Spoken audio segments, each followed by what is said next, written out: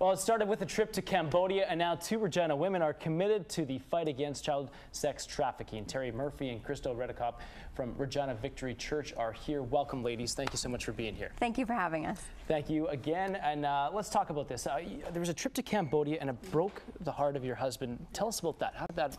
What happened? Yeah, well, it's hard to tell it without getting choked up, but he was just outrageous. They crossed the border with some pastors and missionaries. They were immediately bombarded with people trying eagerly to sell them these little children, and it was just an extremely moving experience for him. He came back and told the story to some Bible college students that he was teaching, and one of those young students went over to commit their life to doing something. He's working in a safe house in Siem Reap. Wow, that's amazing. This is an issue that affects people worldwide, like you say, in Cambodia, you know, but what are the statistics behind this? Like, how big of an issue is this? Most people don't realize how huge sex trafficking really is. We have right now, at this time in history, of all history, more slaves than at any other time. There are over 27 million, and that number is quite conservative actually, that are held in slavery, the majority being held in sex slavery and the majority being women and children. And some of these children are as young as 3 who are either kidnapped, sold, or lured by false promises. And when they're brought in, they are often beaten, they're starved, they're even tortured, just horrible, horrific things that go on for these children. So they are forced to have sex with grown men. And it is appalling. You said 27 million? 27 million. Unbelievable. A conservative number. And, you know, I have children. I have a little girl.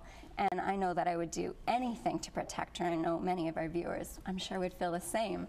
And, you know, these children are unprotected, and I really believe that in this blessed country, that's our job, is to protect the unprotected. Now, you've teamed up with Not For Sale. There's a safe house in Cambodia, but how can people here in Saskatchewan help out? Well, we have a gala. We're raising funds to get behind the people that are actually brave enough to go and do the on the ground work. So I think what we can do here is support those that are doing that, and so we're having this fundraiser to do that. We had parents say that they give $100 to a fundraiser for soccer, so we can surely do something for these kids that have no one else to protect them.